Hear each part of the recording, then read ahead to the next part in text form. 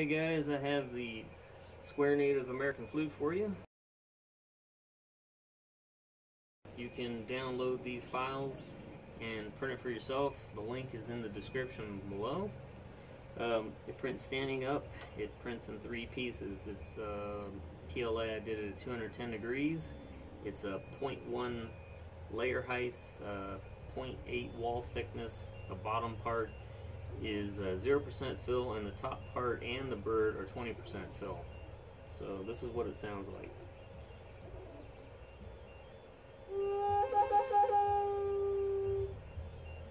Okay, so it has that authentic sound, and if you get the bird adjusted exactly right, it actually ends up sounding louder than a regular Native American flute. So where did the design for this come from? It comes from the Native Americans. It's the Tobat flute, except it's square. All the hole spacing is the same. The volume on the inside, like the length and the height and everything, is all proportional. It's just all squared off.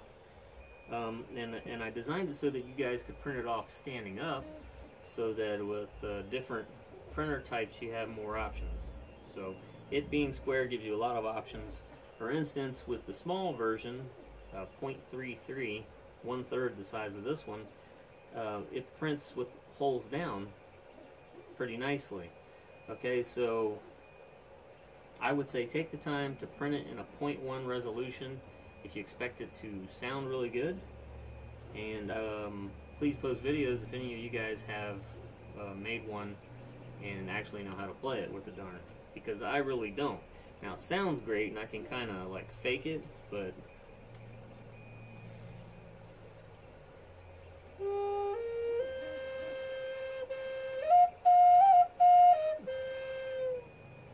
so it has that mellow American Indian sound. I'm sure it would sound a lot greater if you kind of had the right studio and the echo and all the right microphones and all that stuff. But anyways, yeah, so there it is. Print it up, tell me what you think, leave some comments. Everything else you need to know is going to be in the description below the video.